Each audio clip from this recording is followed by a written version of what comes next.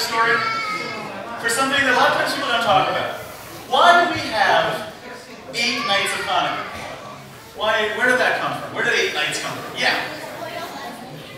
The oil lasted 8 days. This was from the latkes, right? What oil? What was the problem? Why is that impressive? There was all this destruction in the temple, things were slipping all over the place, the oil was spilled, and they found one jar still together, kind of like my room. What's up? You agree.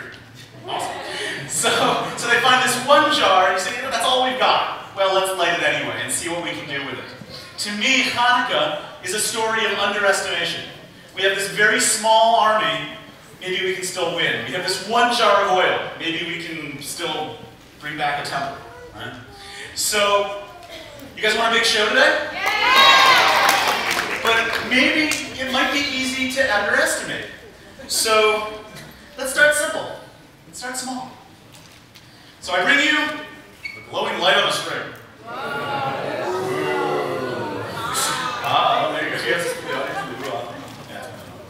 So, can we make this into more than just a light? More than just a dot? Can we make this into a whole show? How can we make a single little light look like more than just a little light? What can we do? Yeah. Move it around. Shall we move it around? Absolutely. Would you like to show us what you had in mind? Come on up. Go that. Yeah, you're okay. So if you're not in the first 2 rows, go that way. The emergency exits are here, and that's it. The actual emergency exits are there. Or you can do that. Okay, there are a couple stairs on that side too. Your name, sir? Jason, welcome to the stage. So Jason said, spin it around. Will that make it look like more than just a dot? All right. So let's see what Jason can do. Excellent.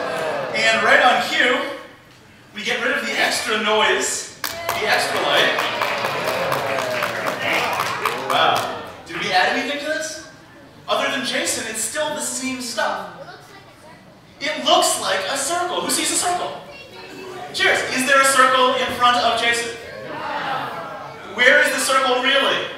In your eyes. That's it. If Jason moved really, really fast, it would be easy to see him. It's hard to see stuff that moves really quickly, isn't it? So your eye holds onto the image, holds onto the light for just an extra moment. We can use that, can't we? So if you see where that light is, what if I flick it off? If I push the button over here? It makes Jason stop. Amazing that. Parents, keep that, remember that. You push the button over here. Okay. So, yeah, hold the extra wire with this hand so it doesn't matter. Hey, technology. Okay, so if I flip it off, like 3, 2, 1, now. Notice it takes a moment to disappear in your eye. So why do you see a circle? What's Jason doing? Moving it how? Fast. Moving, yes, we can do a whole physics lesson on this. We bring out skateboarders, it's beautiful. Here we're talking about the speed, aren't we? Is it the fast that makes the difference? Yeah. How can we test it? Go slow. So go slower, Jason. And it does it look like a circle? One light. It looks like one light. Does it look like a light with a little bit of a tail? Because the cool thing is, if your eye holds onto the image for a moment, we're getting great. If I move the light from here to here, you see where it is and where it just was.